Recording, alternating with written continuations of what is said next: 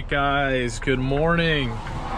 It is currently, it's currently 8 o'clock right now, and I had to get the GoPro out because I've been seeing a lot of scenic sites, especially in, upstate New York.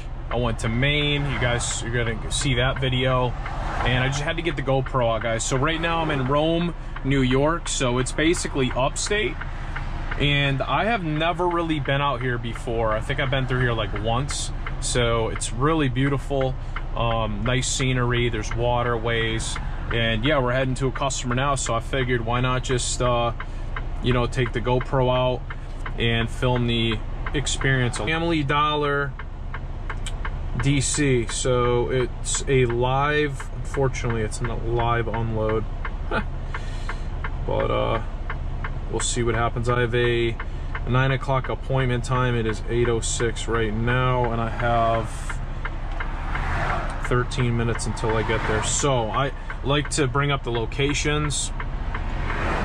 So obviously we're going to be getting off this route, and then basically it's off of Ellsworth Road here. So the Family Dollar, looks like there's a decent amount of room. Breakfast this morning was a V8 juice and applesauce. So I'm literally fucking starving right now. These last 2 weeks have been extremely stressful in trucking.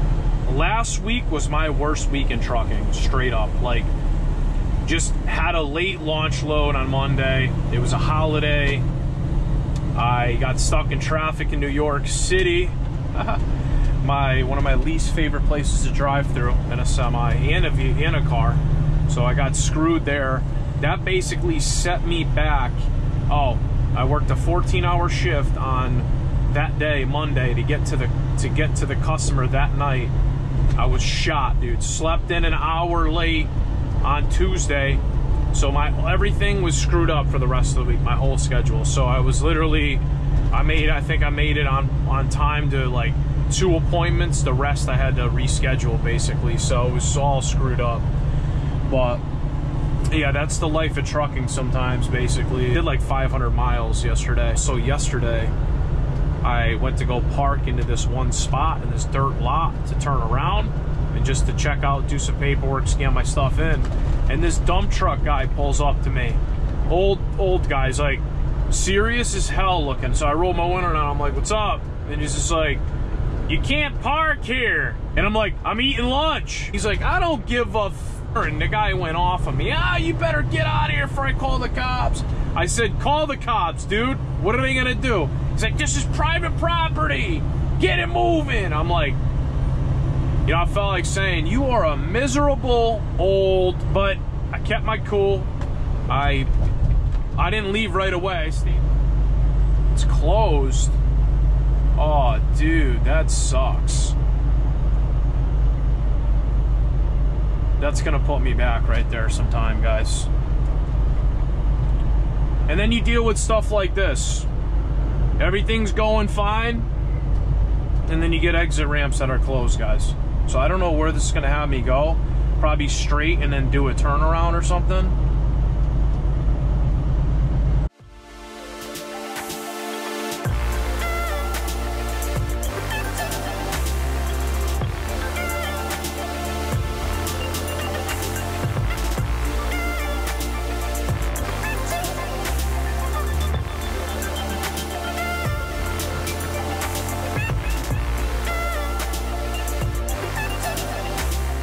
Getting here now. This place honestly looks pretty packed, so I might be here for a couple hours. And then they tried saying at the gate that my appointment was for 0700, just 7 o'clock. It was, but I had it rescheduled yesterday because I said I wasn't going to make it in time. So all right, guys, just got assigned our door. 112, where are you? All right, so I'm gonna 90 into that because it is pretty tight.